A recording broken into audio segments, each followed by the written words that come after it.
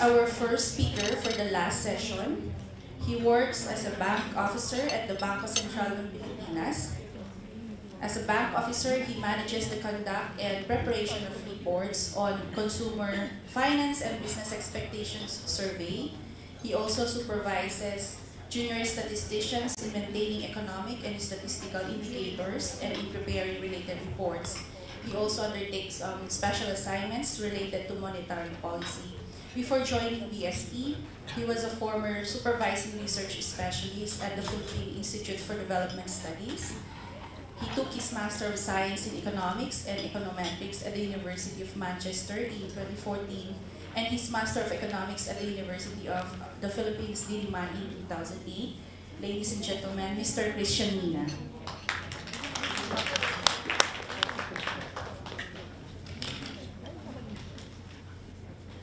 Good afternoon. Our paper on inequality talks about inequality of opportunities, specifically in accessing basic services such as water and sanitation, electricity, and education. But given today's theme, this presentation will focus on educational inequality.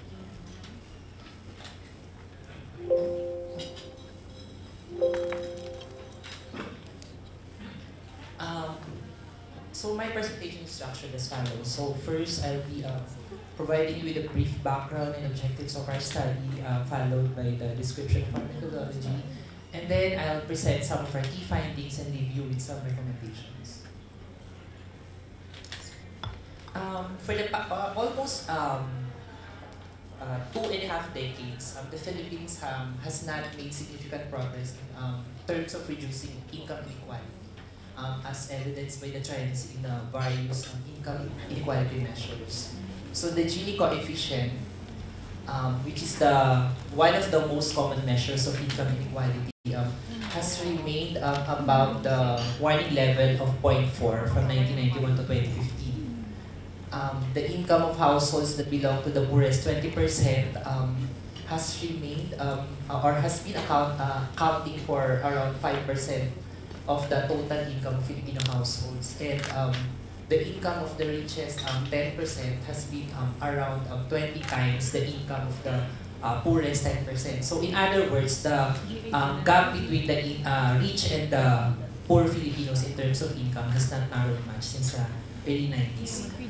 Given this background, I think it would be interesting to find out if this trend in income inequality mirrors the trend in income of inequality of opportunities. And when we talk about opportunities, I think it is particularly important to look at the situations of the different ethnic groups in the Philippines, particularly the indigenous peoples or the IPs. Apparently, there has been very little work on few studies that examine the inequality of opportunities or inequality in terms of non-income indicators like education. And konti lang din yung mga studies that look into the situations of the different ethnic groups in the Philippines. So that's one of the major objectives of our paper was to examine the educational inequality among ethnic groups in the Philippines. And when by answering this particular objective, we will be able to show the trends in educational inequality, to identify the ethnic groups that are considered as educationally excluded, and also determine the factors that can explain such inequality. We also hope to provide insights on how to address or reduce further the inequality among ethnic groups in terms of non-income indicators like education. For this study, we used the 2000 and 2010 Census of Population and Housing or CPH datasets, particularly the 10% and 20% samples respectively, because these subsets of the census data contains the socioeconomic attributes of the population. We use the CPH because it is the only, as far as we know, it is the only available micro-level data with a nationwide coverage that contains variables on ethnicity and education. Meron yung CBMS, pero parang kailangan mong mag-request from each LGU to be able to come up with the nationwide para na data na national yung scope. So ito lang. In terms of variables, the grouping variables obviously the ethnicity. And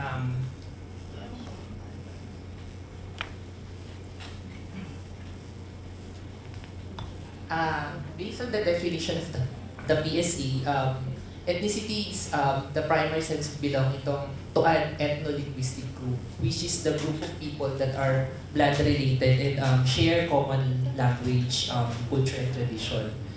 And the ethnic grouping in the Philippines denotes genealogical, paternal, as well as maternal lineage to any of the country's group of native population. So yung ethnicity natin follows the ethnicity of our any of our biological parents. Based on the census data, the Philippines has a total of 182 ethno-linguistic groups, and in 2010, around 142 are considered as the indigenous peoples or IP groups by the National Commission on Indigenous Peoples or NCIP. For this study, we decided to create major ethnic groups, because we didn't want to deal with so many ethnic groups. So we consulted the NCIP and they suggested na i-adapt itong tatlong major groups na ito. So namely, Muslim ethnic groups, the non-Muslim IPs, and the non-Muslim non-IPs. We disaggregated further the first group, the Muslim ethnic group, into Muslim IPs and non-Muslim IPs. According to the NCIP, the Muslim IPs are those that embrace the Islamic faith and at the same time continue their indigenous culture and tradition as IPs. And example ng mga groups na ito ay Sama Badjao, Sama Laot, Sama Badjao, Iranon. The Muslim non-IPs are not classified as IPs by the Office of the Muslim Affairs but profess the Islamic faith. So under this group are Maguindanao, Maranao, Palawan, Tausug, Sangil, Yakan. The non-Muslim IPs, on the other hand, are officially classified by the NCIP as IPs. So examples are Dumagat, Manobo, Aita, Ivatan, and Ibaloy. The non-Muslim non-IPs are those that are neither Muslim nor IP. So ito yung mga Tagalog, Waray, Bicol, Ilonggo, Ilocano. For the outcome variables, we have years of schooling among Filipinos aged 25 and over, and literacy status among Filipinos aged 10 and over. For our study, we adapted the concept of basic literacy. So, literate ka kapag ka marunong kang bumasa at sumulat ng basic, simple message. Yun. For the purpose of this presentation, I'll only be discussing these two outcome variables. Pero marami pa kami outcome variables. May dalawa pa kami education indicators. For inequality measures, I'll only be showing our inequality estimates for the two most commonly used measures, the Gini coefficient and the Thales index. So let me now proceed to the key findings. So this slide shows our inequality estimates for our two educational outcome variables, the years of schooling and literacy, as well as the decomposition of inequality over time, so from 2000 to 2010. And the first key takeaway from this table is that the educational inequality had been reduced from 2000 to 2010, as shown by the green arrows. So most estimates had been reduced from 2000 to 2010. And this is probably one of the outcomes of the education-related programs that had been implemented by the Philippine government before 2010. So isa na dun yung 4 Ps na ni-launch ng 2008. Siguro from 2008 to 2010, may mga bata na nakapasok. So na-address niya basically yung literacy. Pwede yung years of schooling, so parang may dagdag na 2 taon.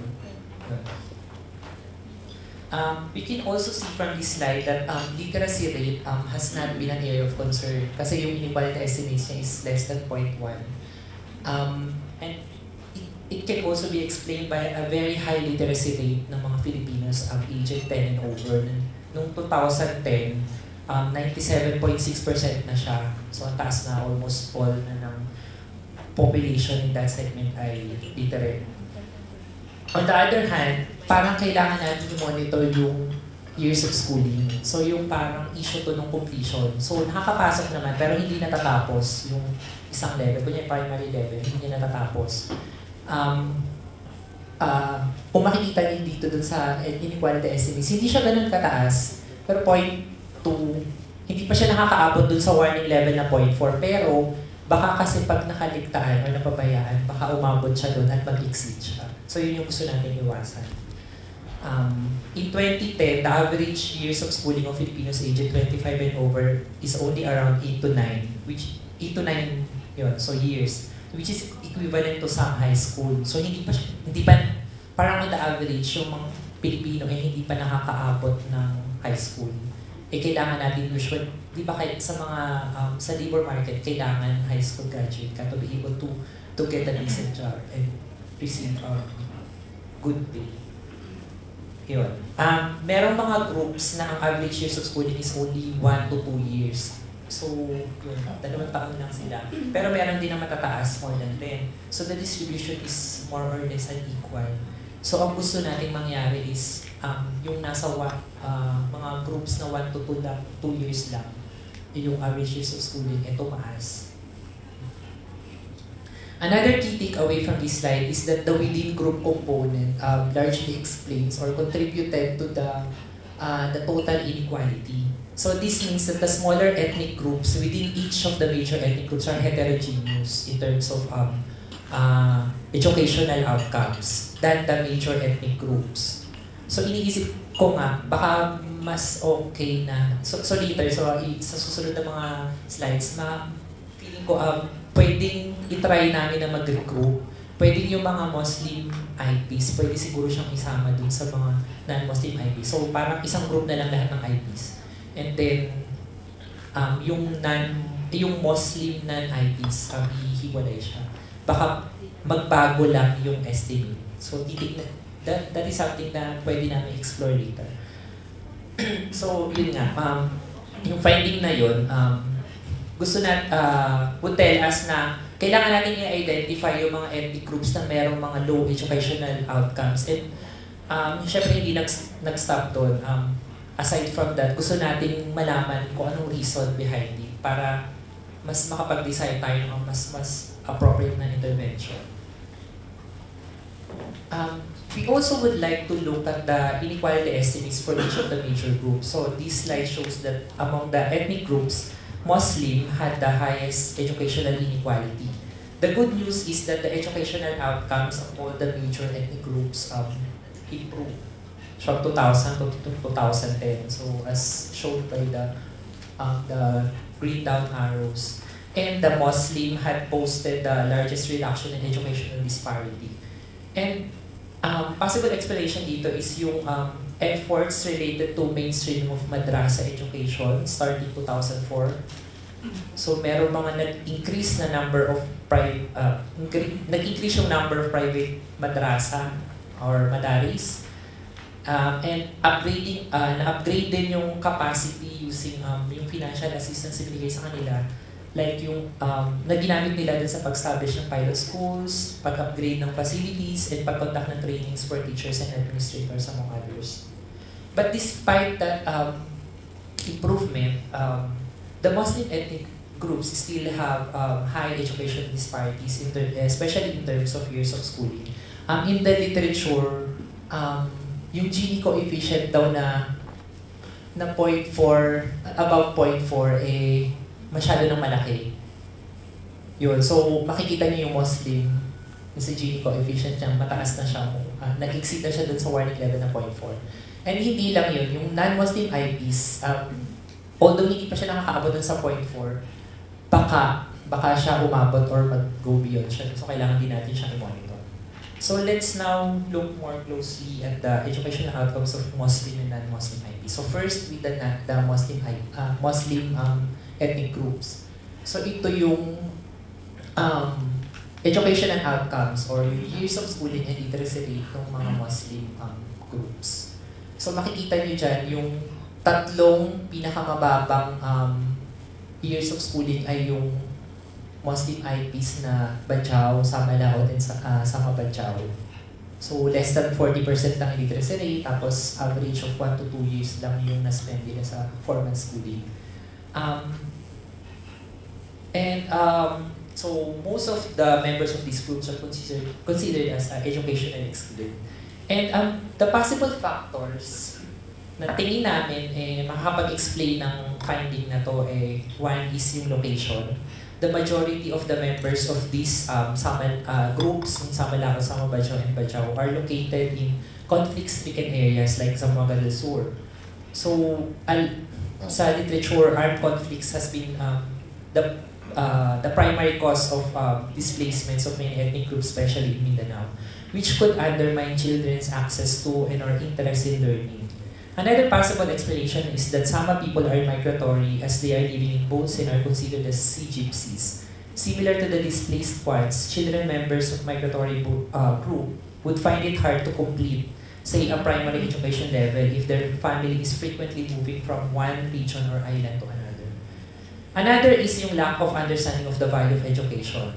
So Sama people are said to be not required to participate in economic activities and not forced to go to Islamic schools. Thus, acquiring an education is only an option for them. So they probably do not understand the value of education. Another possible factor is the fear of the culturalization. So given that the DepEd accredited schools before 2010 have not included Islamic faith and Arabic language in their curriculum, and most religious subjects teach about Christianity, in fact, Catholicism.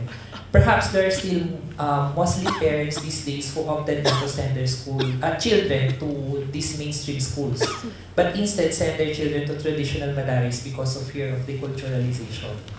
Another factor is that perhaps some Muslim children who initially entered DepEd accredited schools may be discouraged to stay there for long. So completion problem siya, especially if they would observe na ethnic, parang belong lang sila dun sa minority.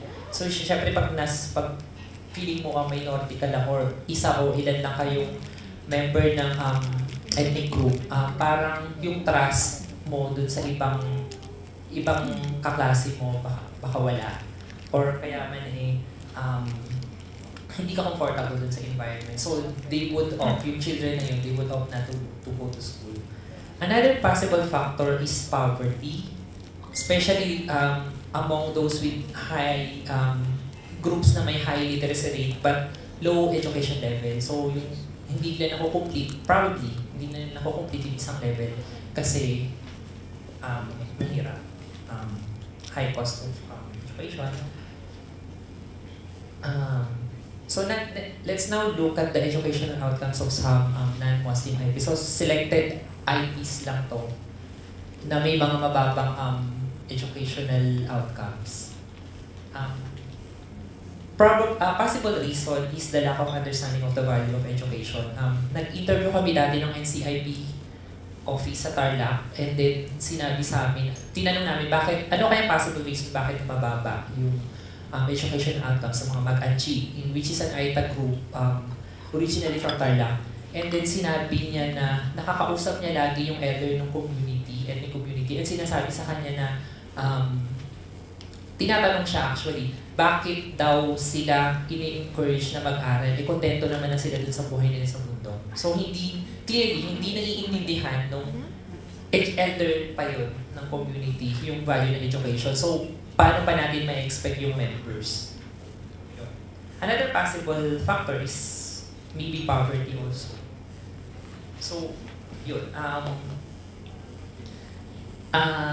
Ideally, dapat nagkanta kami ng FGDs with those specific groups, but hindi enough yung budget to do that. So, ang ginawa na lang namin is nagkanta kami ng key informant interviews with the NCIP, tapos National Commission on Muslim Filipinos, tsaka yung sa UP Diliman's Institute of Islamic Studies and Asian Center. So, and we came up with, based on those based on the research and based on the ideas na nakuha namin dun sa mga interviews na yun, ito yung mga recommendations namin.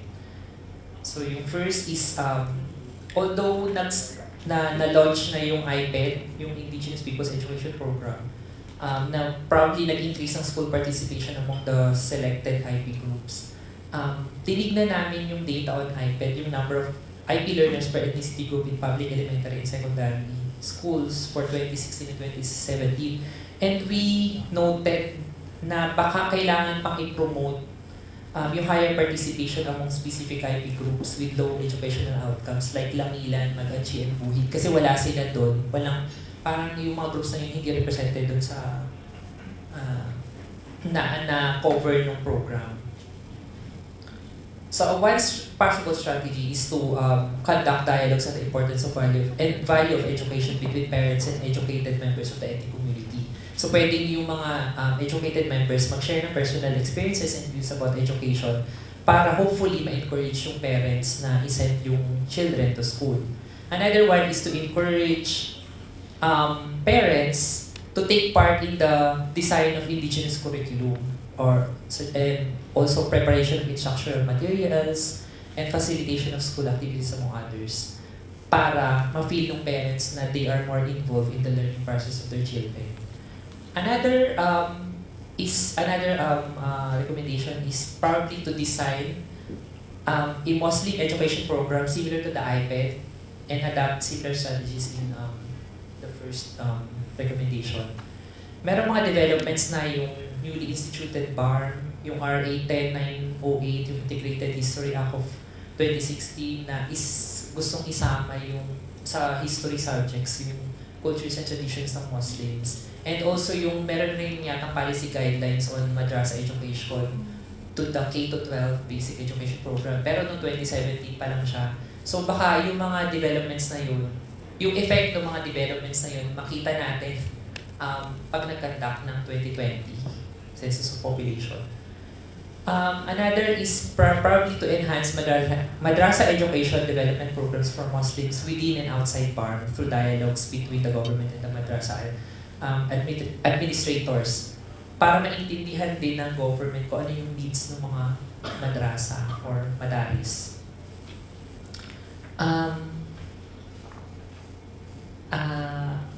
Also,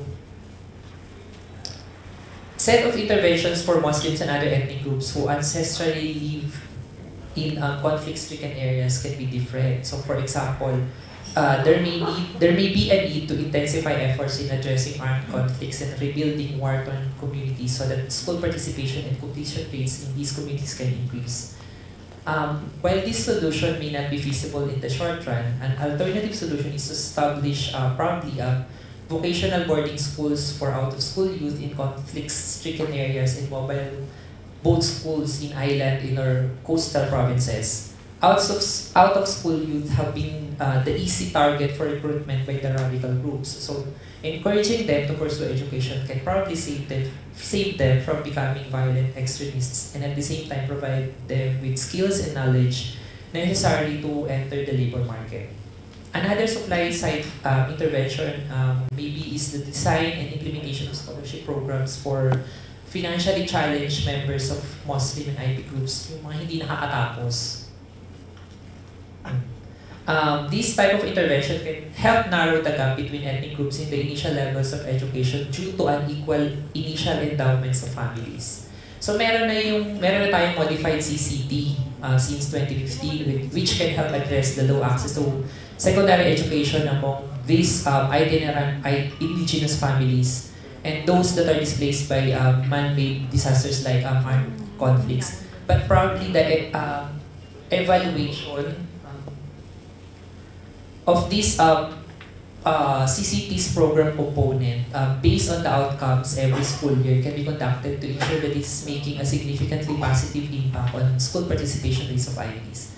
And there is a need to fine-tune the targeting of beneficiaries of the said programs before they are scaled up. So, siguro yung mga na-identify namin ng mga groups na may very low educational outcomes like Sama-Laod, Sama-Badjao, Langilan, tsaka Mag-Achi. Sana represented sila dun sa mga beneficiaries ng MCCT. And lastly, a comprehensive database of ethnic group population in the Philippines is considered as an essential input in the crafting of specific interventions for various ethnic groups. The NCIP can take the lead in building this database in partnership with the PSA, because ito yung nagkakanta ng census, and a team of consultants composed of anthropologists who can provide guidance in correctly classifying the major ethnic groups. Kasi marami pang issue dun sa pag-classify ng ethnic groups eh. Medyo madiwara siya actually nung nag-interview kami ng NCIP. The NCIP, in collaboration with state universities and colleges, civil society organizations, and non-government organizations, can also be encouraged to do cultural mapping, conduct historical studies, and formulate research agenda, which can be the basis for the formulation of more specific strategies or more appropriate interventions that would help address the issues concerning the ethnic groups, especially the IDs. So yun lang po. Thank you.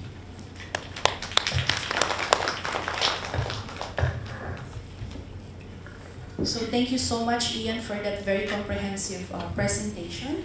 Our next speakers will have a shared presentation. Let me introduce them to you. We have Ms. Carol Salibay, the focal person of Indigenous Peoples Education, and she's also a teacher at Botolan, Zambales. Her co-presenter is Ms. Helen Abara. She is also a teacher at the Paaralang Bayan ng mga Aita ng Zambales. Friends, I give you Teacher Carol and Teacher Helen.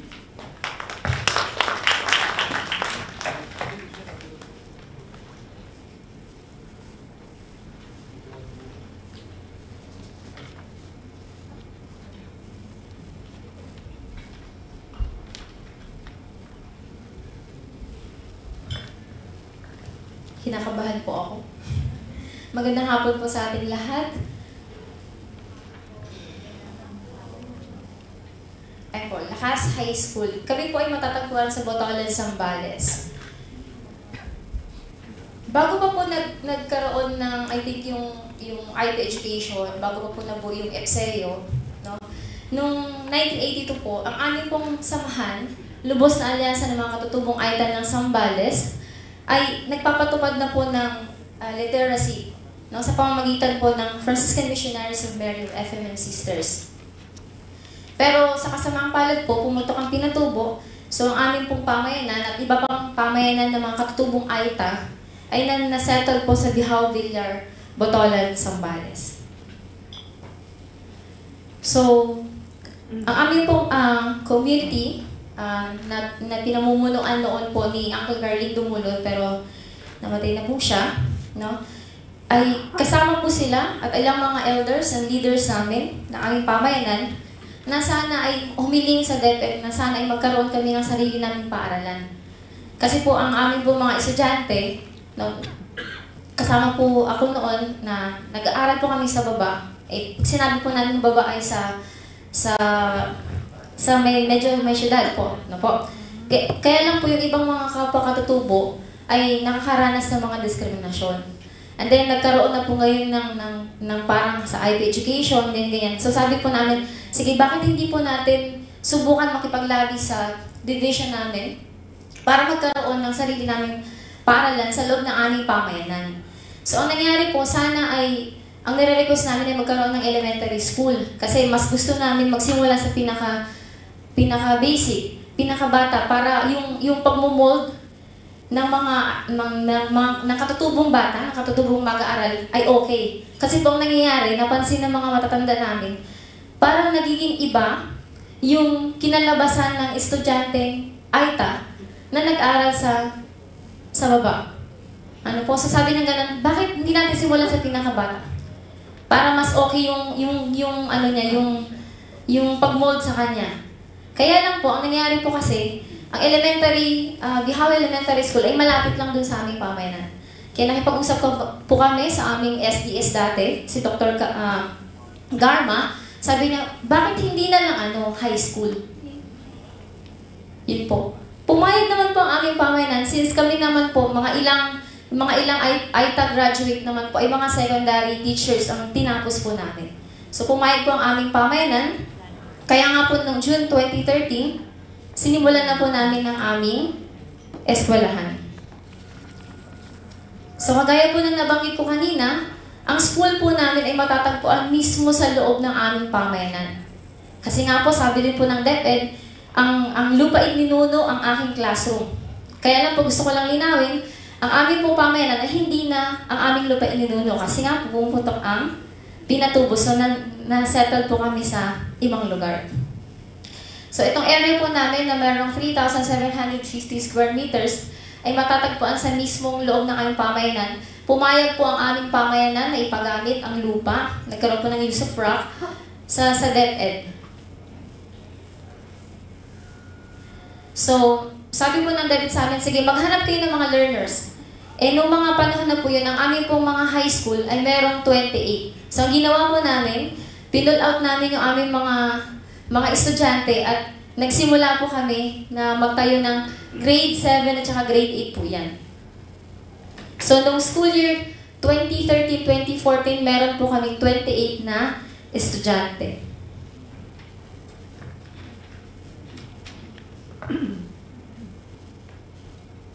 Sumunod po na taon, 2014-2015, nagkaroon na po kami ng 45 na estudyante at nadagdagan din po kami ng teachers. Ito pong nasa gitna na nakadilaw, hindi po siya IP, hindi po siya AITA, pero okay naman po siya sa aming eskwelahan. Yung pakikiugnayan po niya sa amin ay okay po. So yan po ang aming kauna-unahang recognition. Ganyan lang po. Noong 2015-2016, naging 87 na po kami. Parami na ng parami. 2016-2017, 122 students na po. 2017-2018, 179 learners. 2018-2019, meron na po kami 208. Ito pong nandito sa bandang kaliwa, 74, yung 165, yan po ang aming junior high school. At yung aming 43 po ay ang aming senior high school. At ngayong taon nga po, ay nasa 226 na po kami. Ayan po, junior at saka senior po.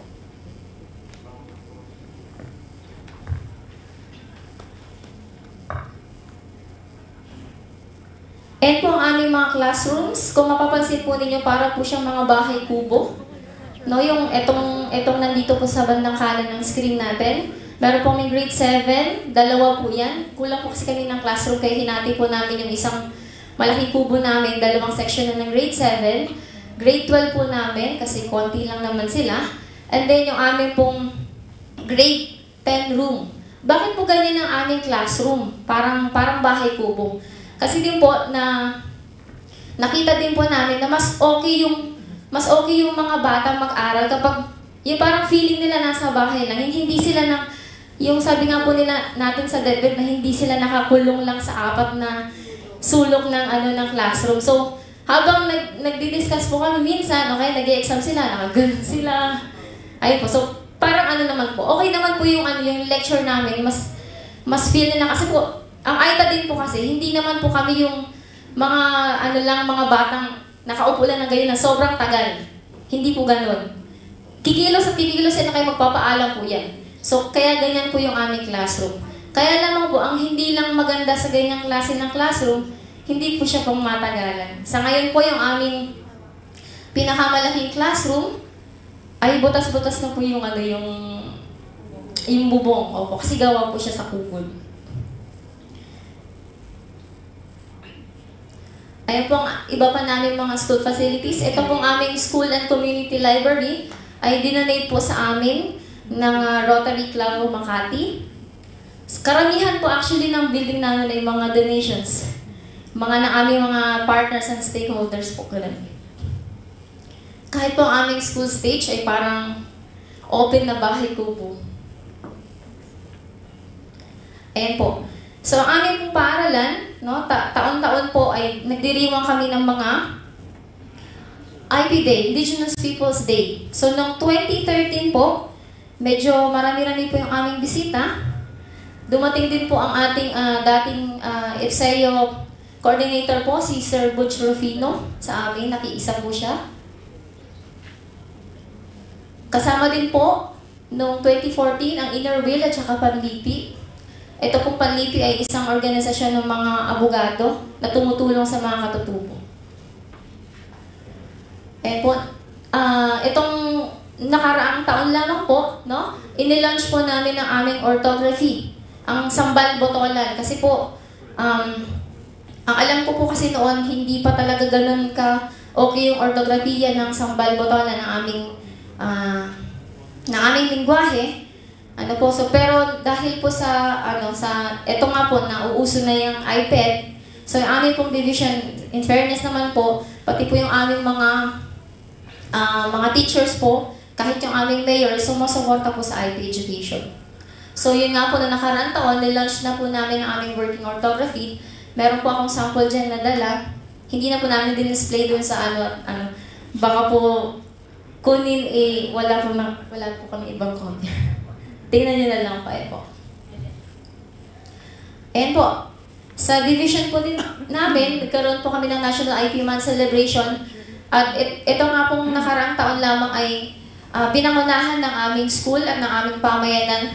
Sa division po yan ginanap. So kami po ay nagpakita ng ibang kultura namin. Pinatry po namin sa iba. Pumayag naman po ang aming mga elders and leaders na ituro namin sa iba. Ayan po ang aming chairman po, ang aming mga IKSP facilitators. Nagtuturo po sila kung paano magluto sa kawayan, paano magpana, maglaro ng basketball katutubo. Ganun po. Ang mga ano po namin ay mga teachers po ng iba pang mga IP school sa Botolan, Zambales. Sa aming pong paaralan, maliban po sa division, sa aming pong paaralan ay meron din po kaming pagdiriwang na ginanap. Ayan nga po, nagturo kami, may mga bisita po kami mga dumating, medyo marami-rami po sila ngayong taon. Nagturo po kami kung paano maglaro ng basketball katutubo, pay-uwa. Pay-uwa po ay paano gumawa ng apoy sa kawayan. Nagkaroon din po kami ng pamana. Yung bow and arrow po. Ayan po. Nabanggit po kanina, I think, nung presenter natin nauna, no? Yung aming po mga classrooms, no? Ay in-involve po talaga namin ng aming pamayanan. Hindi lamang po yung parents ng aming mga learners. Para po meron yung parang feeling na pag-angkin. Amin tong eskwelahan na to, kasama kami sa gumawa. Kaya kasama po sila sa gumawa talaga ng aming mga classrooms. At ngayon nga po, nabanggit ko kanina, halos karamihan po ng aming mga classrooms, ang aming mga buildings po ay dinonate po. So, nagkaroon po kami ng groundbreaking ceremony, kasama po yung nag-donate sa amin ng Project Pearl. Syempre po, hindi nawawala po yan. Lagi po yan, biniblessing po namin yung aming mga classrooms. Pero sa pamamagitan po ng Itaway.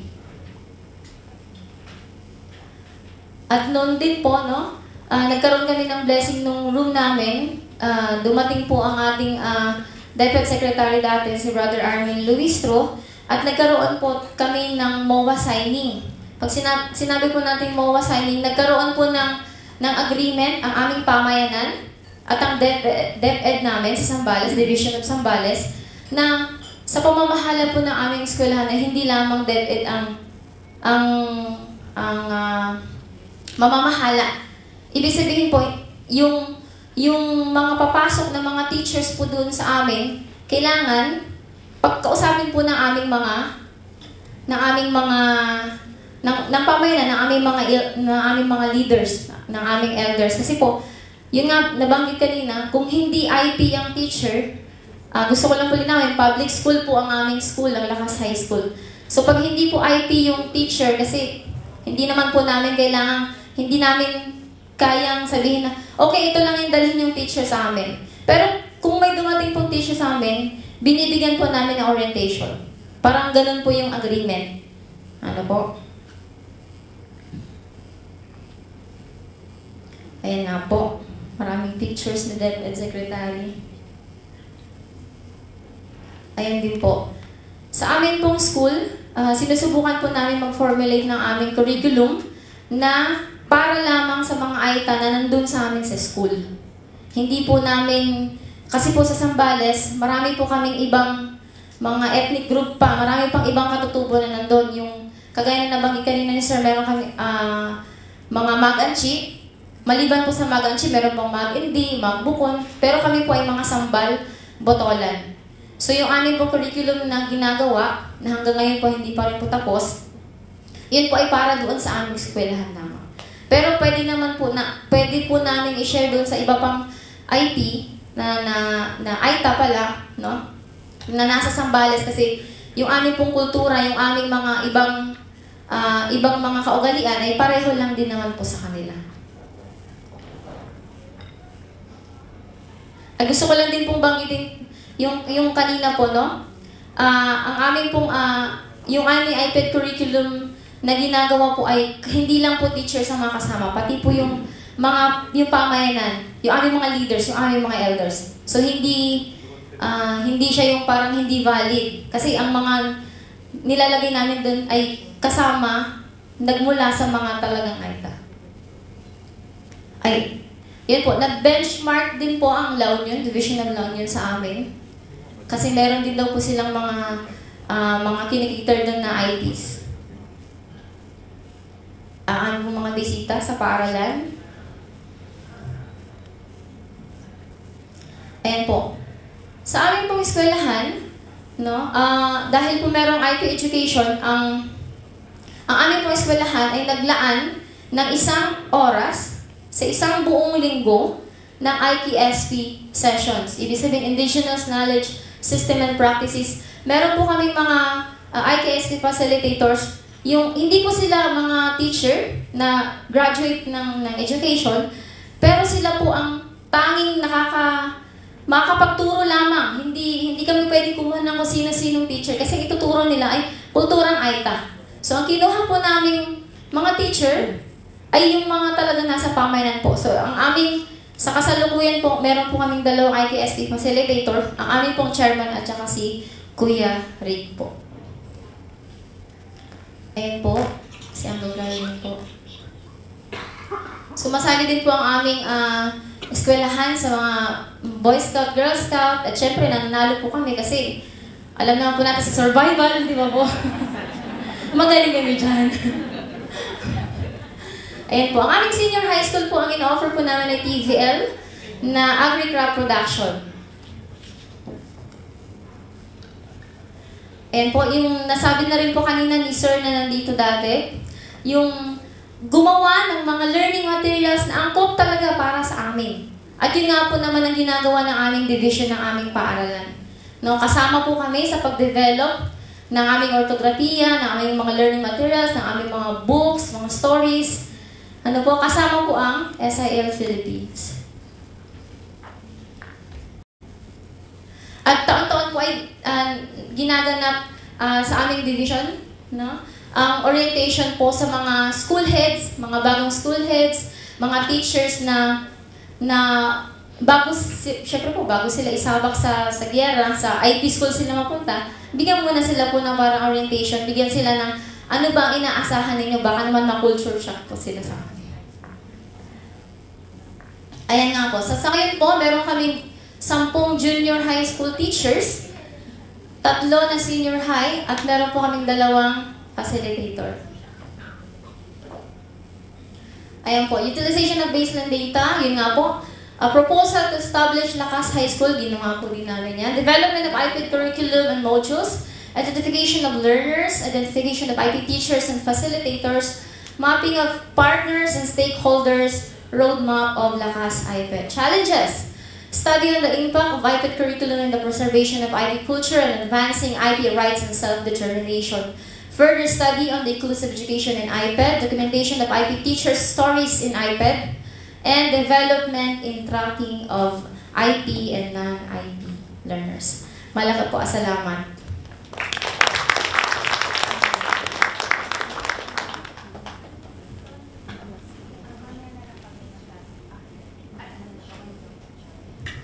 Okay, so mamaya sa mga katanungan, magsasama kayo ni Miss Helen. Okay. Sadya nga naman na napaka-inspiring na mga kwento po ng ating mga kapatid na katutubo. So, sana matulungan natin sila na mabigyan din sila ng quality education. Okay, so we have a lone reactor in this session. So, ayan. Let me give her a quick introduction. She is a board member of ENET and lead for ALS and Adult Learning and Education. She has served in various capacities such as consultant, facilitator, process evaluator, and researcher in different areas such as children and women's rights, health, IPs, and education, among others. Friends, let us always welcome Ms. May Cinco.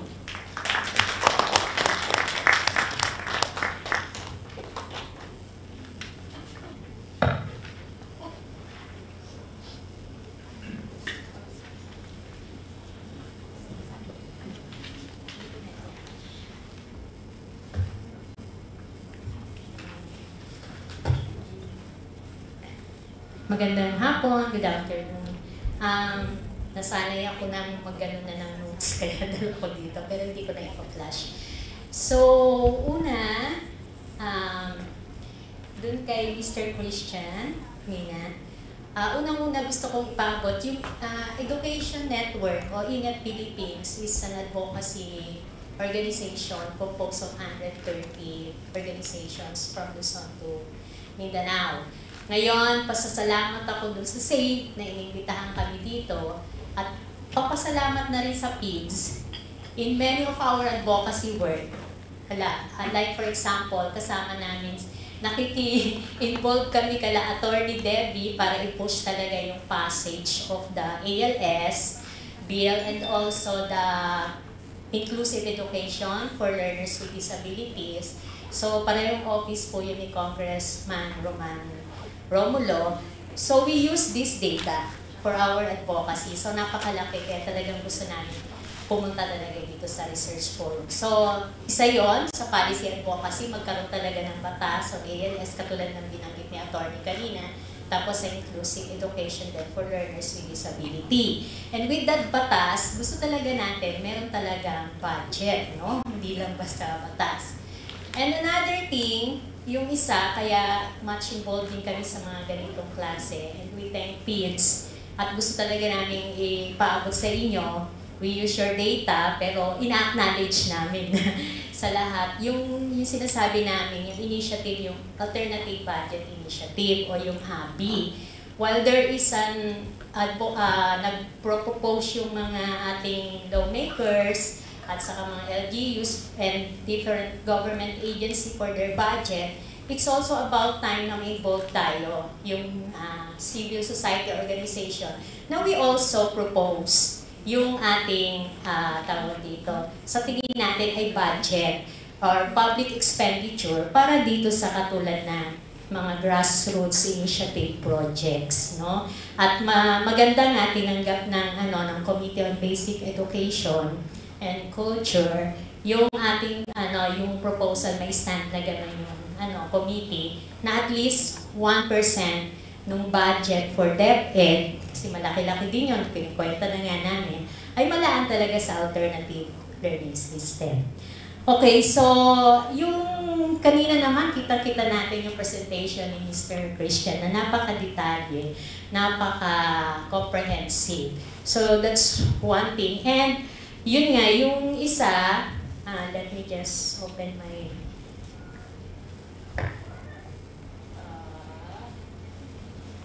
pinakabahan daw si Carol, medyo pinamahan din kasi. Gusto ko lang kasi basahin yung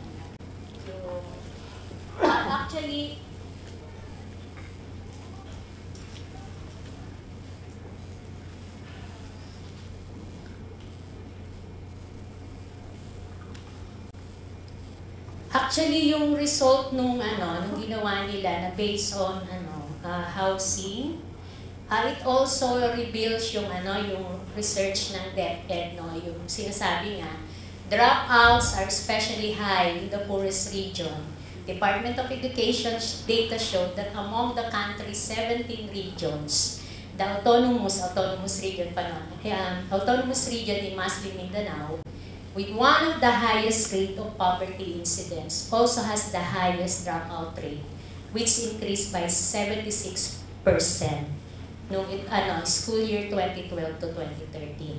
So yun din yung datos ng DepEd. Tapos ang gusto ko din doon sa study nila, yung measure of opportunities, yung sinasabi yung inequalities of opportunities, hindi lang income-based, but more on the human opportunity index, like yung access to education, access to basic services, kasi inugnay nila yung access natin sa safe water drinking, at saka doon sa access to electricity, doon sa study na ginawa. Although nag-focus talaga siya doon sa education. So yun yung isang maganda doon. And the DepEd, yung balik tayo doon sa sa one of the talaga disadvantage in terms of accessibility sa education, yung IP, yung indigenous people. Yung response nga doon ng DepEd, which is very progressive naman, yung IPED, with the DepEd order kasi ito ang isa sa mga order ng DepEd na right-based ang approach. Kasi it was based on the IPRA or Indigenous Peoples' Rights Act, and also yung sa IPED order ng number 62. So, yun ang naging basis din ng lakas, tama?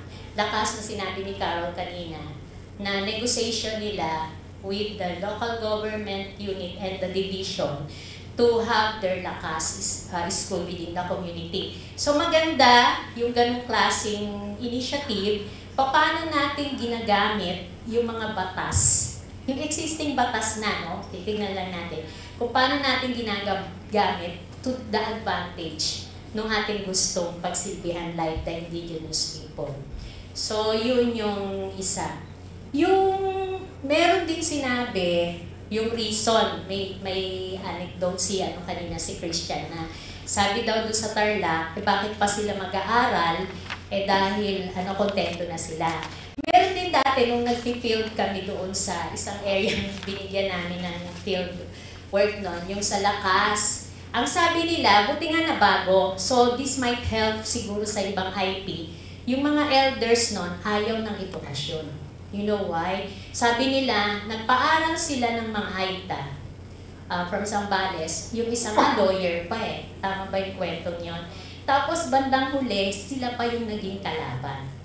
No? Parang naging iba na. Bakit kami mag-edukasyon? Kinakalaban nga kami. So, ganun yung yung isa. Pero yon throughout the advocacy, ay tawag dito, na bago na. Yung isang specific din, medyo yun nga, with NCIP categorization, maganda din yung binanggit ni Christian, gusto din namin yun. Yung mas pag-aralan natin yung classification of IP.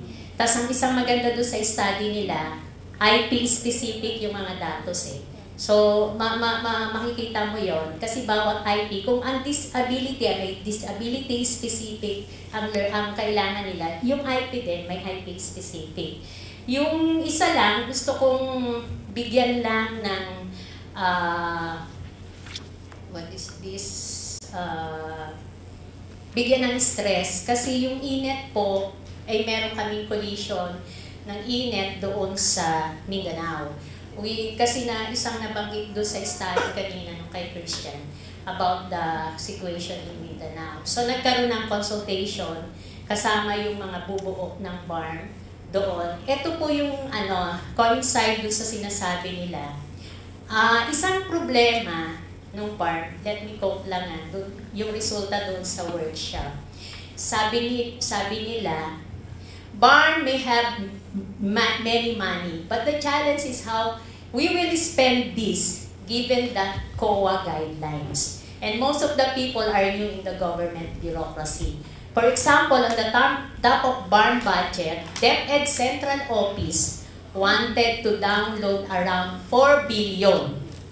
Kaya lang, they have to spend it this December. So, paano naman yun? Bagong-bago pa sila sa administration. So, ibig sabihin, this opportunity is good for them. At the same time, kailangan bigyan din sila ng gobyerno ng suporta. No? Kasi this is a good example nung IPED interaction. Kasi meron kang from local, meron kang very specific sa Mindanao. So, magandang pag-aralan talaga. So that kung si IB gusto sa next research forum ay makita na yung impact ng ADM, kami naman syempre gusto din namin makita na may progress na rin sa ating IPED, no? With this initiative yung farm. Kasi sayang, may mga resources and everything. So, ito yung mga gusto nila, just to update you at saka baka mag-interesado din page. Yung gusto nila talaga, yung kanina yung mga ang tawag dito, yung mga agenda or mga reasons na gustong halongkating pa ng pag-aaral ng anak Christian, ito po yung gusto din nila na lumabas doon sa workshop. This is really attended by the BARM, ministers and yung mga teachers. Capacity building on Madrasa School, IP communities involving parents and CSO. School and education monitoring aligned with SDG and right to education. Minister and efficiency in education delivery. Policy dialogues. Paano nga ba yan? Building more champions about the IP education and madrasa education. Mapping of IP communities na pwede natin bigyan panimula yun. And piloting innovative ALS, livelihood, TESDA, and other skills and enterprises development. Advocacy for local government, and also the budget advocacy and training. So yun po, maraming salamat doon sa mga presentation. And the good thing about this presentation, mula sa isang macro level hanggang doon sa community initiative. Thank you. Salamat po, Ms. May, sa inyong napaka-comprehensive po na insight din, na pagbibigay sa amin ng maraming kaalaman. And of course, for using PACE studies, at this point, may I call on our speakers and Ms. May for the open forum, Ms. Helen and Ms. Carol, Mr. Ian.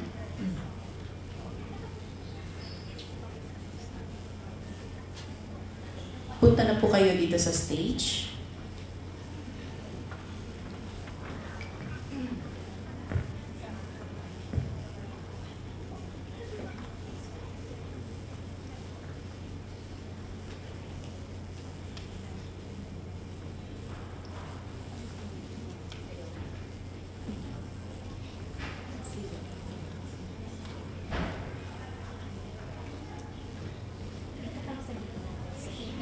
Okay, so simula na po tayo sa ating open forum. Sino po ang gustong maunang magtanong? Yes, ma'am.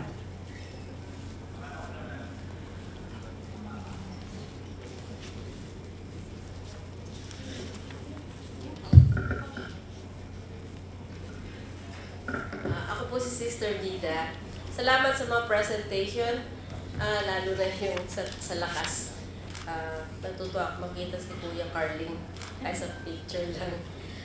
Yung dahil inclusive education, yung ating tinatalakay, nagkaroon ako ng insight. Lagi nating sinasabing educate them, bring education to them. Naisip ko, bakit hindi natin pwedeng baguhin ng paradigm that we also learn, we get educated by the ways of those with disabilities. They have ways, no, that we have to learn. Tapos, yung sa mga badyaw, yung mga sa mga katutubo, we also would like to learn from them, get educated from them. Like, we are a very colorful people as Filipinos. Pagka yung ma-educate tayo ng anong ibig sabihin ng headdress nila, anong ibig sabihin ng beads nila, anong ibig sabihin ng colors nila, mga examples lang yun. Pagka dominant na beads, kulay black, kulay red, kulay blue, anong ibig sabihin ng mga ways, mga symbols. So yun siguro yung kanina nga, na habang maganda yung presentation niyan, nagkaroon lang ako ng insight na doon sa education, ano nga bang ibig sabihin ng education? Baka tinitignan natin ang education mula lang sa ating punto de vista. Pero merong education, learning process na mula sa punto de vista ng mga hindi nasa mainstream. So, yun, ano ko lang yun, mga insights na pwede kayong mag-react. Thank you po. So we'll start with siguro si Miss Carol muna. And then after that, and together with Miss Helen, tapos si Sir Ian, and then Miss Cinco will, if you want to add something po later. Okay po.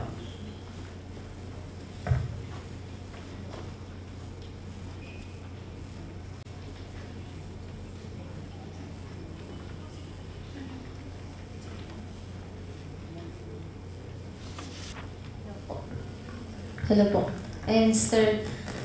Yun nga po, kaya nga po yung aming eskwelahan po ay inopen talaga namin, hindi lamang sa puro mga AITA lang. No, kasi tumatanggap din po kami ng mga hindi AITA. Kahit po yung mga teachers.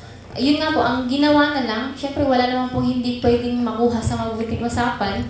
Binibigyan na lang po namin sila ng orientation. Ano po ba yung, paano po ba kami mag-isip, paano kami gumalaw, para hindi kami yung parang nakakairita na galaw ng ganyan. Yun po, parang ipaintindi, yun nga po, bigyan sila ng, sa English po, raise awareness, sabi nga po nila.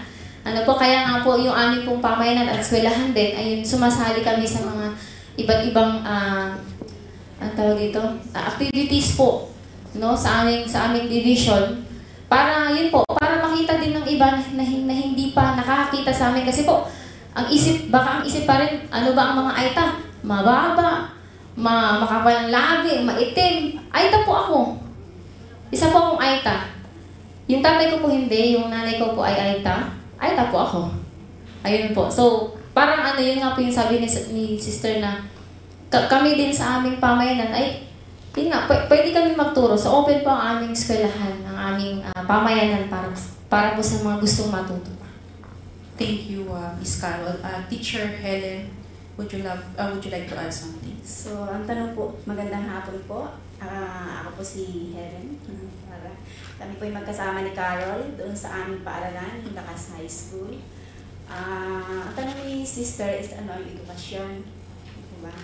So, para po sa amin na nagtuturo ng patutubong edukasyon, ang edukasyon para sa amin ay yung matuto yung bawat isa. So, hindi lang two-way yan po.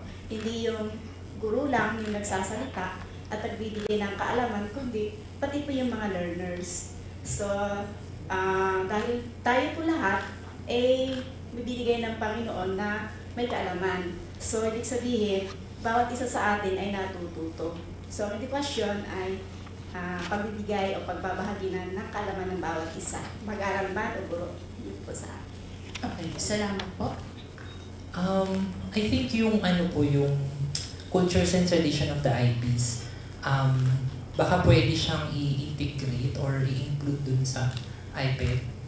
Kasi di ba parang sa iPad, yata parang sa ethnic communities or sa schools na may maraming ethnic groups lang tinuturo yung mga IPs, yung IP traditions and cultures. Baka nga pwedeng, ang alam ko naman sa mga history subjects or ibang subjects ng mga mainstream schools, nadi-discuss naman yung mga cultures and traditions. Yung nga lang parang pakabyaw lang. So baka lang pwedeng mas maging comprehensive para lang maintindihan din ng mga nasa non-IP, yung mga non-IPs, maintindihan nila yung cultures and traditions ng selected IPs. Tapos isa rin maganda po development is yun nga nabanggit ko kanina, Integrated History Act of 2016.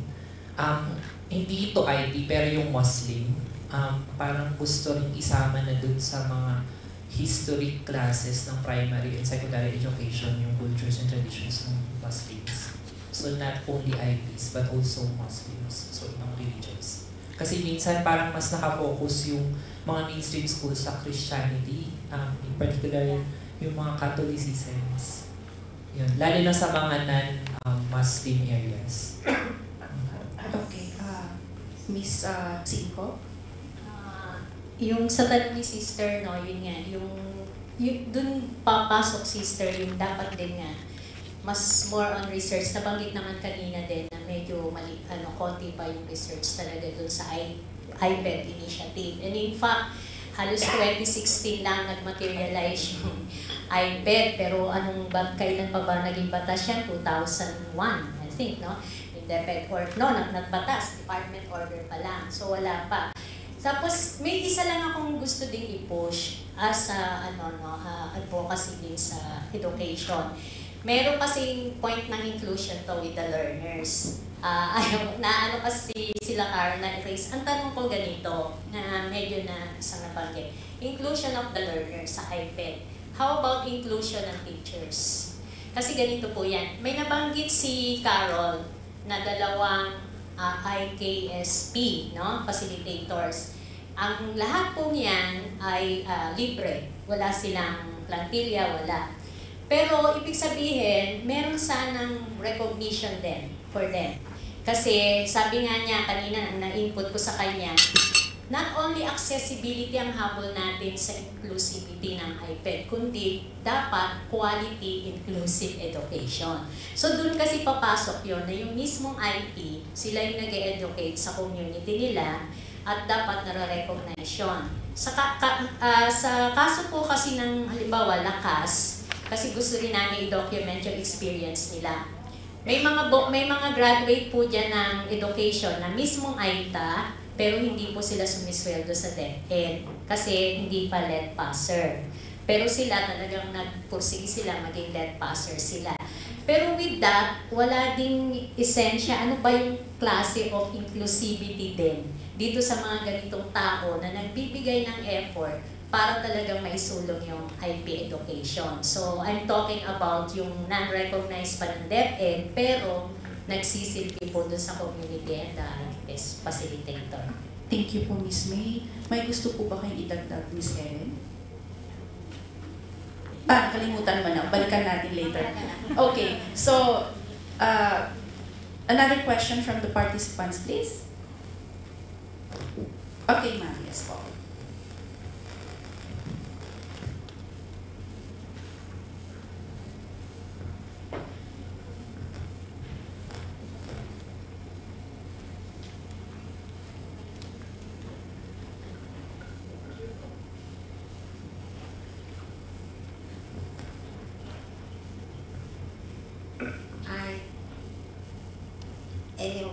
Anyone of you could answer this.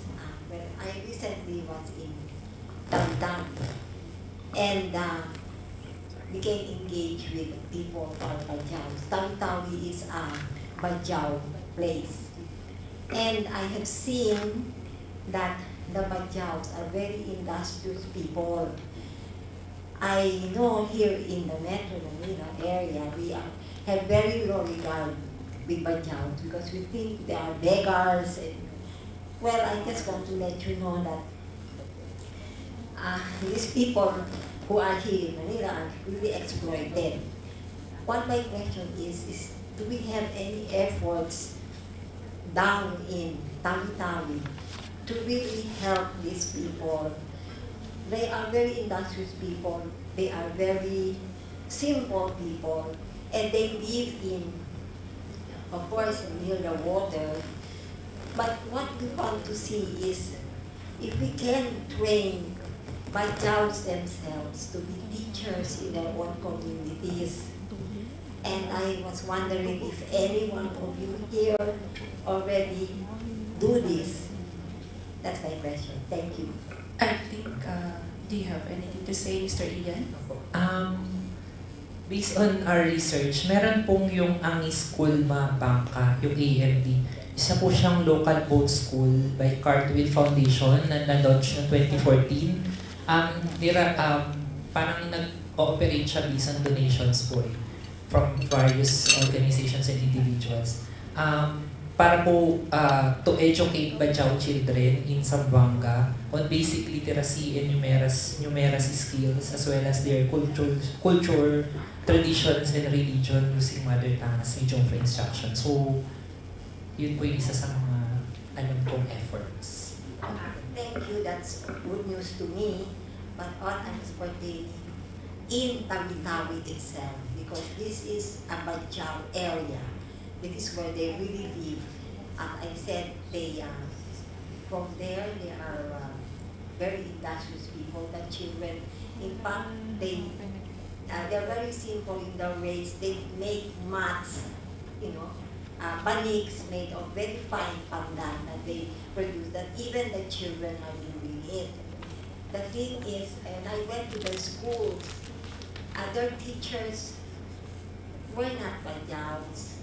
They listen more to people of their own, And I really want to see that there will be teachers who are Badjaos, who themselves are there in their schools. Thank you for that question, ma'am. Someone from DepEd would like to... Okay. Hindi po ako taga okay. DepEd. Magandang hapon po. I'm Sharon Lumpias. I work for the Australian Embassy. Okay. So the Australian Embassy in the Philippines supports several programs of DepEd, both national at local level. So yung tanong po ni ma'am kung meron bang mga practices, of providing education sa mga tao sa Tawi-Tawi, BRAC, who was our partner for several years, has implemented ADM sa areas na ito in all of the areas in Mindanao, and the features of this particular modalities that they use K-12 curriculum, but it's contextualized according to the culture of the learners. So may boat school dyan, tama? May boat school, may mga schools or learning centers that's tailored fit to mga taga-UPI, yung mga other indigenous people. But and also ang feature nito is that we used, or BRAC used, non-licensed teachers. So these are learning facilitators who are in the community kasi we tried during the transition to hire licensed teachers, but because of the distance of these areas, these are siguro mga 8 kilometers ang layo, sobrang layo. Walang may gusto. Even if we tried recruiting, walang pumupunta. So, the schools are facilitated by learning facilitators are from the community. And these learning facilities are managed by CSOs. So, CSOs not necessarily private schools. So, kapartner ng CSOs ang DepEd to be able to implement this in far-flung areas. We did a longitudinal study for this, which indicated that for K-3, okay ang non-licensed teachers. Kaya lang may caveat, your non-licensed teachers needs to be trained. So ang ginagawa ng BRAC was that they train the facilitators on a monthly basis. So, parang yung lesson next month will be, iti-train nila this month, parang ganyan.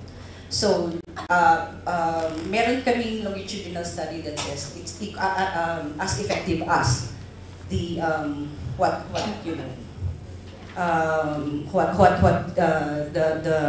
the learners from public schools are getting. So yun sa sinabi ni ma'am. So ano pa ba? Okay, so we have from in Tawi-Tawi. So gusto ko lang din i-emphasize na I guess one of the many reasons for OSYs in Mindanao in BARM is that yun nga, walang may gustong teachers na magpupunta sa far-flung areas. And the current situation in BARM is that they have 790 underserved barangays. There's 210 barangays without school.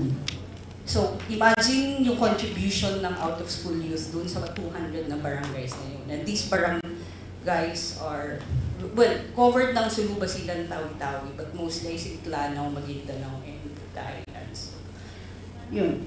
So thank you so much for sharing us that information. Would you like to add something?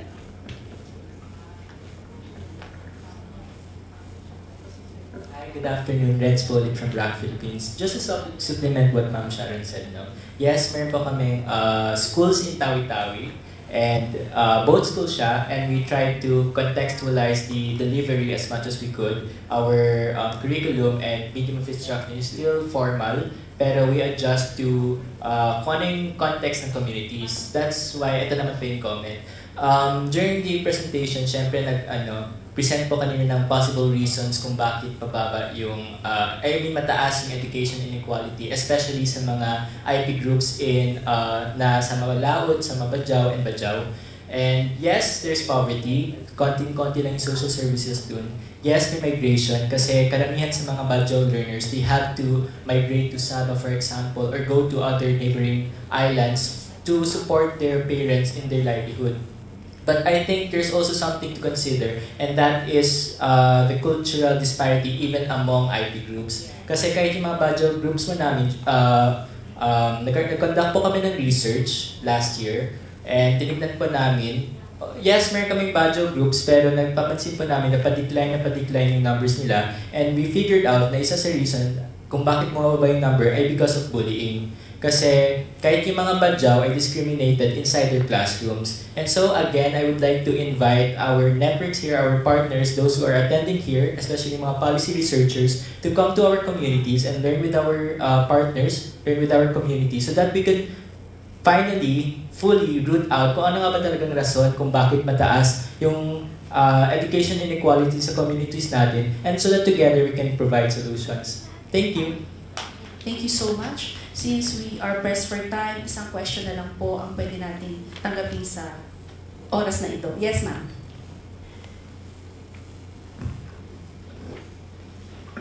Yung office po namin gustong mag-conduct ng research sa mga IPs, and this is in connection with our engagement with one of the commissioners at CHED na sinabi niya na I think there was a CMO, CHED Memorandum Order, na isama yung IP education sa curriculum ng mga SUCs. Now, gusto namin ngayong tingnan ang status nito, mag-conduct ng baseline study, ganyan. Tapos, alamin talaga kung mayroong capacity yung mga teachers to really teach IP education. Meron lang kaming parang hesitance kasi yung researchers namin nag-feedback na. And this one, I'd like to find out kung tama. We have to go through NCIP. Okay? Now, ang feedback nila, it's so difficult na stifle yung mga researchers namin to do the research because mahirap kumuha ng clearance from NCIP. Una, babayaran mo sila, sasamahan mo sila, sasama sila sa wherever you do the research. So, hindi ganun ka-encouraging itong aspect na to. So right now, we're still in the process finding out whether this is true. Sana meron taga-NCIP dito para malaman kung ganun nga ba. No, we have to go through it, and that it's really tedious and difficult to do research among IPs because of this. Okay, may taga-NCIP po ba dito? Since wala po, baka gusto mag-share ni Miss Helen. Gusto ko lang pong i-share yung isang experience nga po nung naging professor na ngayon sa Masteral na gusto po niya mag-research sa IT. Then pumunta po siya sa office ng NCIP at yun nga po, totoo yung sinasabi na humingi sila ng bayad.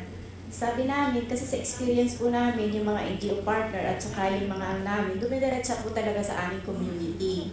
So wala po silang binabayaran.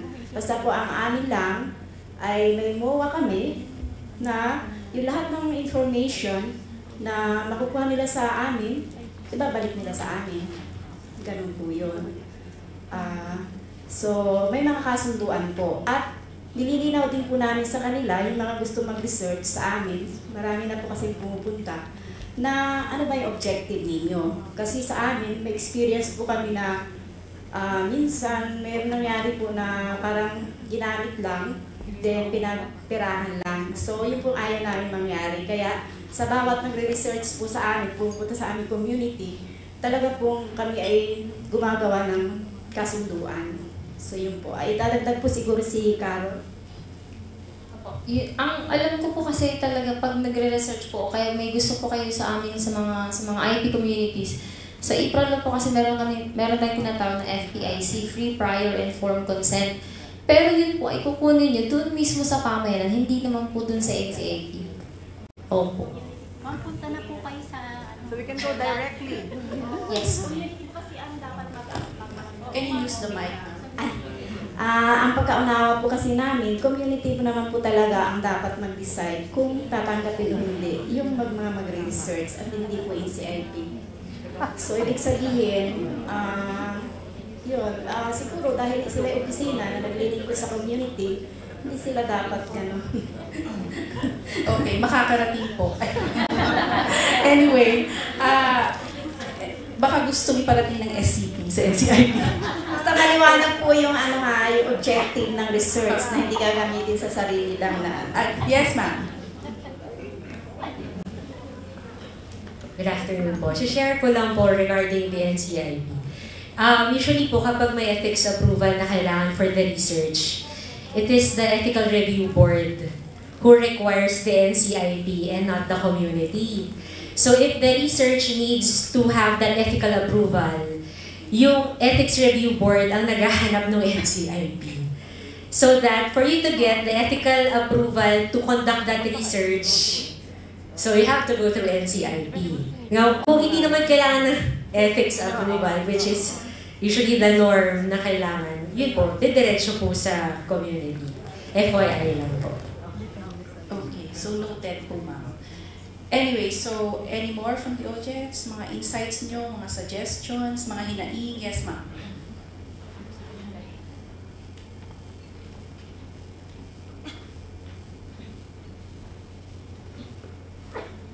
Magandang hapon po. I'm Camille po from Commission on Population and Development. Yung question ko po, in relation naman siya sa personal experience ko. Kasi nung college po, nag-study din kami, gumawa kami ng research about sa education ng Kasiguran Akta sa Aurora. Sila po, ang naging experience ko with them, medyo resistant sila towards education. Although, mayroong mga groups, families na into education, parang hanggang high school lang. So I want to ask po, especially Ms. Carol, kasi parang naging successful po yung advocacy nyo on education. Kung paano po yung naging approach nyo sa mga magulang po ng mga estudyante, dun po sa mga leaders, kung paano nyo po sila in-approach. Kasi yung ibang IPs po, parang resistant po talaga sila sa idea since nga takot sila na baka maapektuhan yung kultura nila. And then second po, since inclusive education po, technically po, pinupush forward po natin to because we want the children, the youth, to have better careers in the future. Since po yung sa IP education, ang pinupush naman natin is, ang curriculum is based pa din sa culture nila.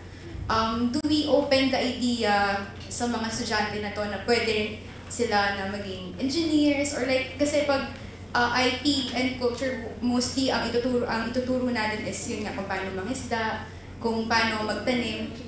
And right now, yung ganong klase po na, yung ganun po na hanap buhay, hindi po siya, I believe, personally, sustainable sa ngayon. Mahirap po yung buhay ng mga magsasaka, ng mga mangingisda.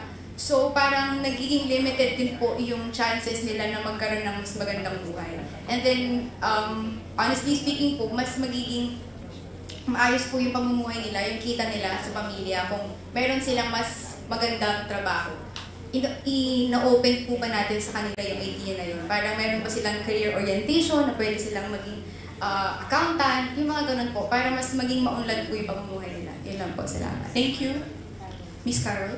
Ayun po, ang aming pong pamayanan, Lakas, ay na-organisa po kasi noon pa ng mga FMM sisters na nabanggit ko po kanina. So, ibig sabihin po, yung aming pong samahan, since na-organize siya, yung aming mga leaders ay bukas po sa ganyang kaisipan. Yun nga, mapalad ang aming samahan kasi open yung mga magulang namin, open na magpaaral.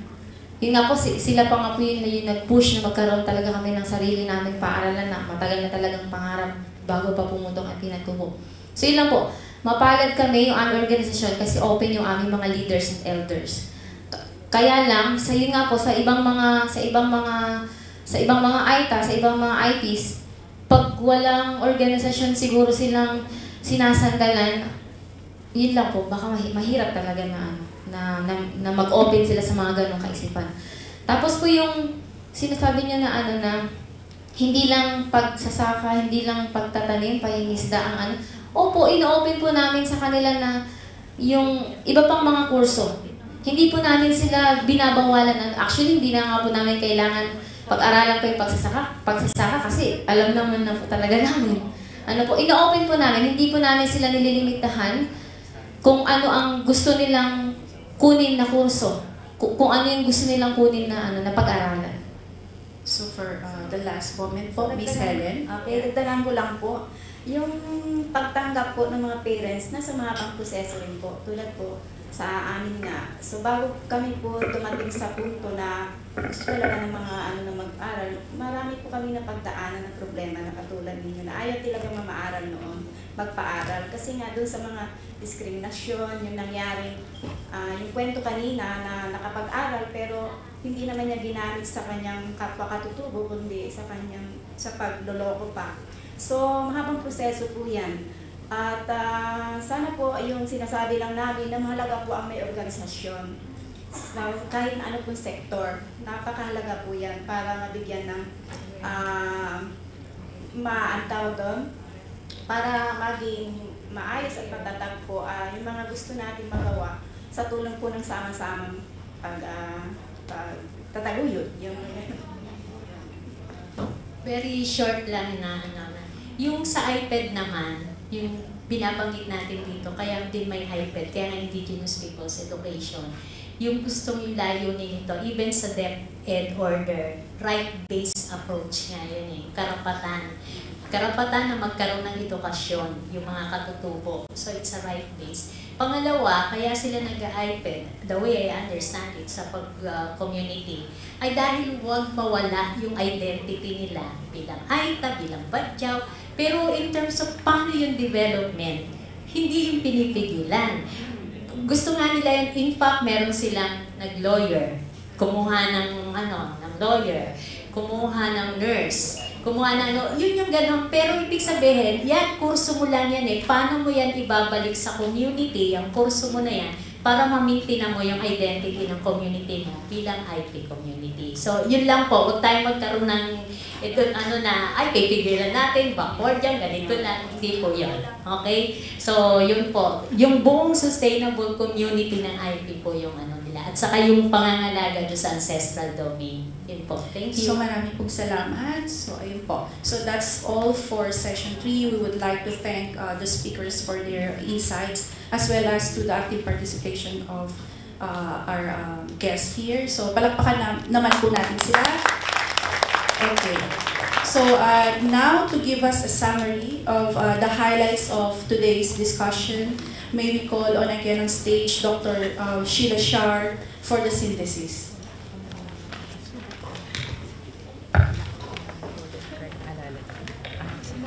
Good afternoon po once again. So I am substituting for Professor Magtata, who cannot be with us today. So I will not belabor the important points discussed in all the sessions, but let me just give a few takeaways that we can keep for our discussions this morning and this afternoon. And the first thing that I would like to emphasize is the need for us to use a systems approach, when in tackling our development challenges, including the education issues that we discussed today. So we need to tackle issues in a holistic way, look at how education issues intersect with peace and security, with livelihood, with access to health services, with poverty in general, and even with problems in infrastructure. Okay? So, and in that regard, it is important to emphasize synergy of our development initiatives, the close collaboration of our government agencies. So they should be talking to each other. So hindi yung kanya-kanya, no? In order for us to have that integrated approach when tackling these issues. No? So synergy, close coordination, and we should do away with one-size-fits-all solution. No? And having said that, we need to have a nuanced understanding of these issues. And in order for us to have a nuanced understanding, we need to have more disaggregated data. It is not enough that we have general statistics on ilan yung ating PWDs o ilan yung ating indigenous peoples. No? Because we shouldn't treat these groups as a homogeneous group. We should not treat indigenous peoples na homogeneous group na iisa yung characteristics nila. Or yung PWDs as a homogeneous group na may similar characteristics. And magagawa natin to kung meron tayong disaggregated data by location, by region, by province, and even by municipality kung pwede, by gender, okay, by ethnicity, okay, by disability, no? We need disaggregated data in order for us to come up with more effective interventions. Okay. And this is where the importance of research comes in. The importance of research partners like the ITS and other research institutions. And I would also like to highlight the importance of HEIs, of higher education institutions, the importance of academia, particularly local HEIs, local higher education institutions. Kasi sila yung may access sa local data. So, for example, yung sabi natin kulang tayo ng mga pag-aaral, kulang tayo ng datos sa BARN, no? So, ang dami-daming magagandang eskwelahan na pwede natin itap sa BARN. Na pwedeng conduct ng marami pong pag-aaral tungkol dito. Maraming pag-aaral tungkol sa mga indigenous peoples, pag-aaral pa tungkol sa mga PWDs doon, even sa mga out-of-school children and youth doon. And in other areas as well. Okay? So, yun nga, how to tap into the capacities of our HEIs and research institutes sa local level. Okay? The third one which I would like to emphasize is when we talk about education, and this is something na na-notice ko sa forum na ito, we are merely touching the surface because parang ang naging focus natin is more on the access. Okay? That's very important, of course. But yung quality rin, quality of education. No? And this is one thing kanina na in-emphasize ni VP Ballesteros of PIPS. No? Based on our recent scores at PISA, nakita naman very glaring na napapag-iwanan na tayo. And all those things boil down to yung quality of education natin dito sa atin. No? And we live now in the age of the 4th Industrial Revolution na mas marami tayong challenges. The 4th Industrial Revolution is gearing towards automation. Okay? And this is an age where we should not just be imparting cognitive skills, focusing on cognitive skills, but also soft skills. That was emphasized before by Dr. Albert. So we need to ensure that we are not just addressing the access issue, but also the quality issue. Okay? And this is where hindi lang sa curriculum, no? But also yung are we capacitating our teachers enough, no? Nakakapacitate ba natin, nag-train ba natin sila? At tama ba yung training na iibigay natin sa kanila, no? There was one big conference of PIDS conducted last year, no? And this is about the 4th Industrial Revolution. Let me just share with you yung isa sa mga presentations doon. This was by the Bernidos, nabanggit na rin ni Toots kanina. because they have this very innovative approach of teaching students, teaching them about math and science. Very innovative talaga. At isa sa mga sinabi nila is, okay, kasi kailangan din i-adapt ng mga guro natin kung paano yung tamang pagtuturo, mga makabagong paraan ng pagtuturo ng math and science para maingganyo din yung ating mga estudyante na to take science and engineering courses. Kasi kung nasa pagtuturo naman yan kung nasa creativity ng teacher. Kung yung teacher ay magaling magturo, hindi maiinganyo din yung mga estudyante na matuto ng math and science para later on, meron din silang parang interest, meron silang motivation na, hindi naman pala mahirap itong mga kursong ito. Because these are the courses that we need in this day and age that we are now, nandito na tayo sa fourth industrial revolution. Okay. Another thing is yung importance ng government, academe, civil society collaboration. No, we have also to underscore that.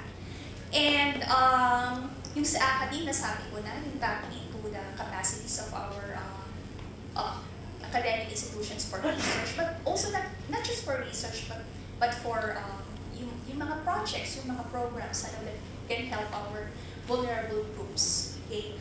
But yung sa government, paano natin mas lalong matatap yung ating mga local government units down to the barangay level. Kanina may mga good practices that were mentioned. No? So how can we propagate those good practices? How can we disseminate those good practices so that we can learn from them? Magandang makita kung paano nila nagawa ito. Because kung nagawa ito ng mga LGUs na ito, siguro hindi naman mahirap, given the proper support also of the national government, of the local government, to also implement those good practices. I don't want to use best practices kasi baka mas yung good, baka yung best may mas best pa rin. So let's just say good practices. Okay. Even sa barangay level, magandang makita kung paano sa barangay level pa lang, ano yung pwede nilang magawa, ano yung pwede nilang maitulong. Another thing is stronger monitoring and evaluation of our policies, especially as they apply to the grassroots. Kanina na some of our speakers mentioned that, no? Kasi obviously naman, marami na rin tayong mga policies in place. But yung sa implementation, mukhang doon tayo nagkakaroon doon maraming gaps. So, magandang malaman through continuous monitoring, through regular monitoring. At sana dapat embedded lagi yung evaluation. Because it is through evaluation that we can determine whether these programs, these policies are working or not. Or if they are maybe not working very well, baka may kailangan lang i-fine-tune, no? Hindi naman kailangan i-scrub talaga. Okay. So, ang isa pa is yung yung need for continuous information and education in order to change cultural mindset, also to change or to modify behavior. Kanina nasabi yung prevailing pa rin yung bullying, yung social bullying or discrimination against IPs, and even discrimination against persons with disabilities. And even sa family, minsan yung parang behavior, hindi pa yung dapat tamang behavior ang ibinibigay ng parent.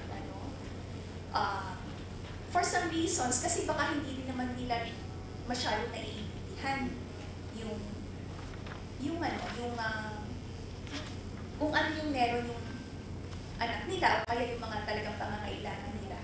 So in this regard, magandang tingnan ano yung mga current programs natin. Nabanggit niyan kanina yung ating Modified Conditional Cash Transfer Program. Diba? We have already the MCCP, and this caters to families who are in need of social protection, and they include families na families with PWD. And kasi with the MCCP, apart from the cash grant or the cash subsidy, and apart from the family development sessions, nagpo-provide din sila ng mga psychosocial interventions. So maganda rin matingnan kung talaga bang nag-work ito, ma-evaluate properly, no? Kung talaga bang mga nakakatulong ito, at saka ano pa yung ano yung kailangan i-function sa mga programs. Okay.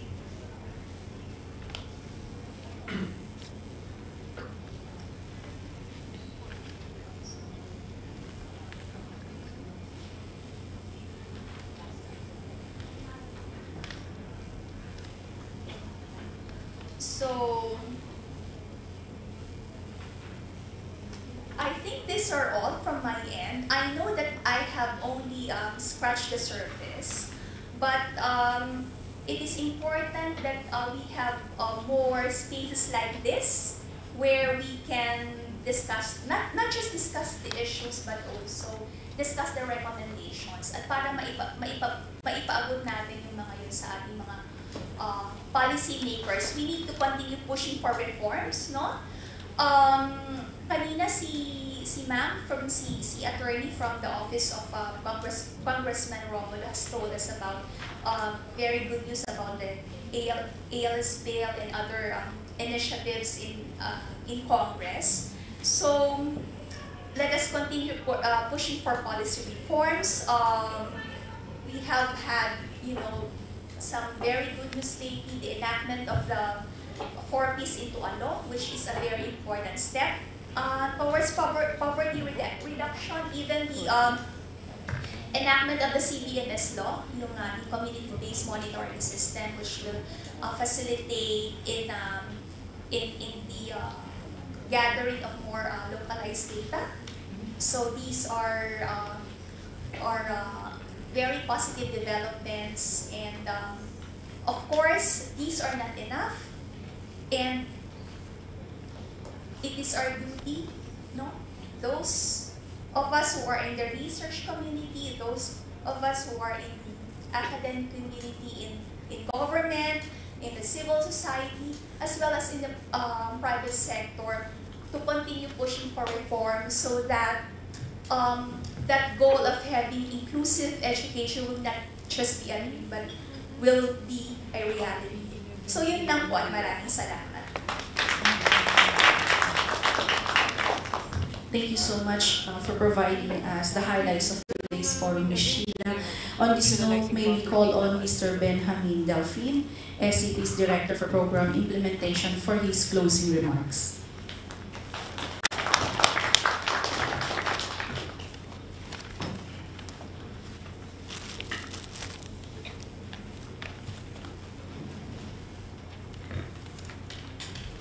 Fellow advocates of inclusive education, magandang hapon po sa ating lahat.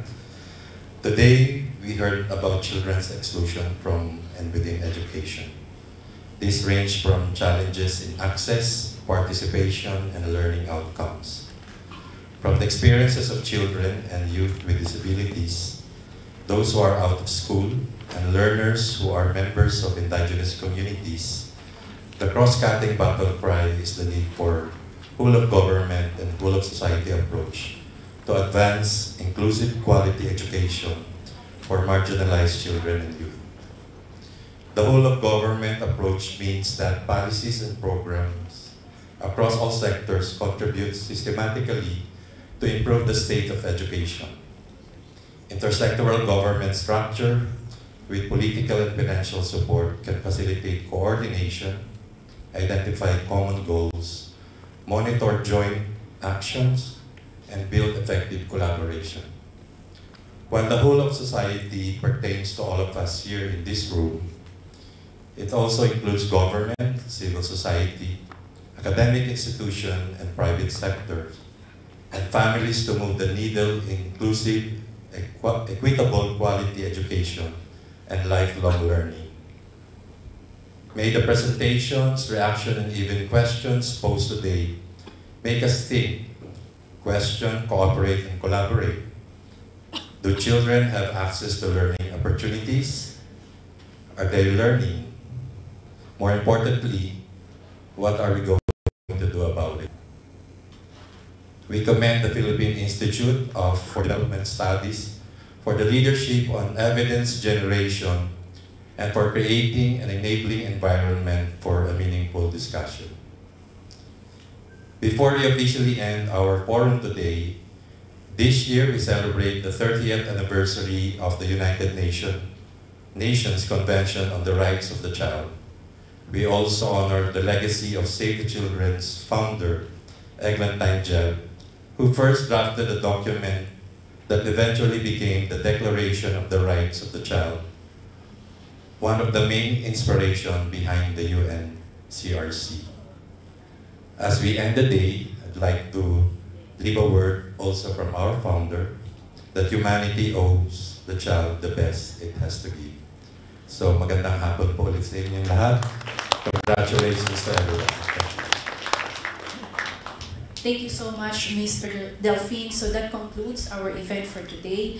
Again, on behalf of Save the Children Philippines and the Philippine Institute for Development Studies, we would like to thank you for joining us in this forum.